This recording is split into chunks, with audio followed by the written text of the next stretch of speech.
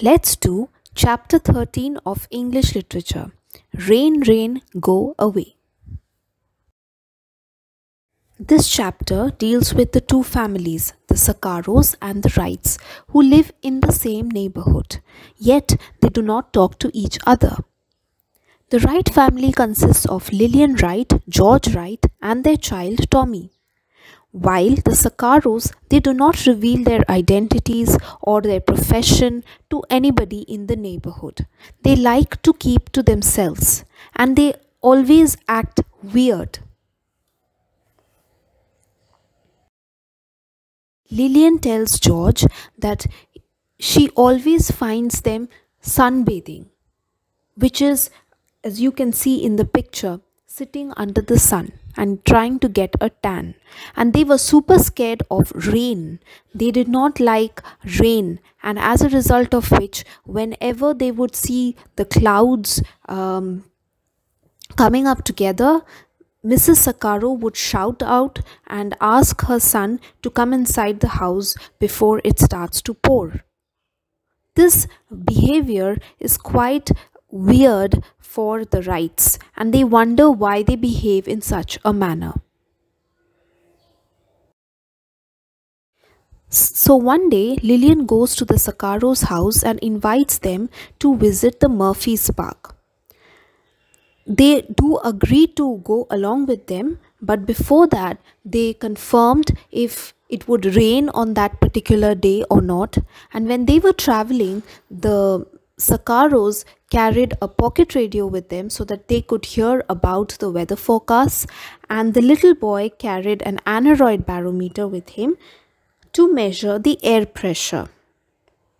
And they all sat at the back seat of the car and they started moving towards the Murphy's Park.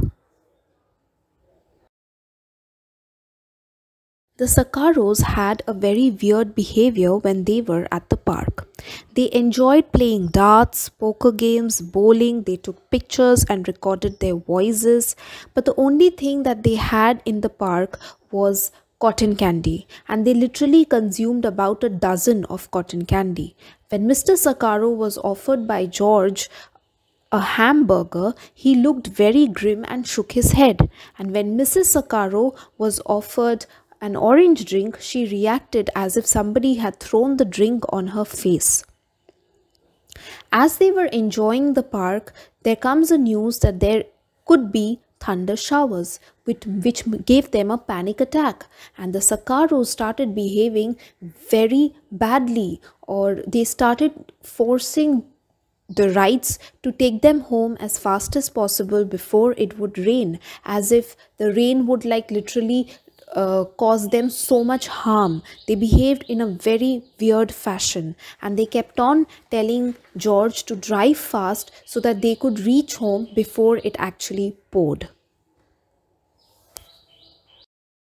Mrs. Sakaro's hands trembled, and the Sakaro youngsters seemed to be on the verge of tears of seeing the thunder shower, and they insisted George to drive as fast as possible, and it looked kind of threatening and a kind of rude attitude for Lillian. And George kept on relieving them by telling them that they would be at home in just 2 minutes. Before even it would start raining, they would be home. And the Sakaros stumbled out, their faces were drawn with tension, and finally when they reached home, they started running towards their door. The heavens opened and the rain came down in giant drops and suddenly burst out, and the Sakaros looked despairingly or very sadly at the clouds.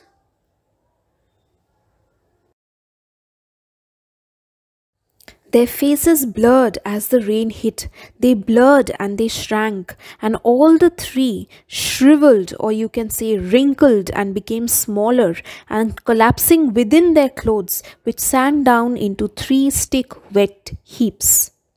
So this itself is a mystery. The story ends as a mystery as to who the Sakaro family was. It was not a human being. That is the reason they were afraid of water and rain, because they were kind of as Mrs. Wright says, they were made of sugar and they were afraid that they would melt. That was the reason why they insisted on going home fast, and they tried to avoid rain, and that is why they would be always found sunbathing in order to keep themselves protect themselves from not getting melted. So I hope you all understood the story, and thank you.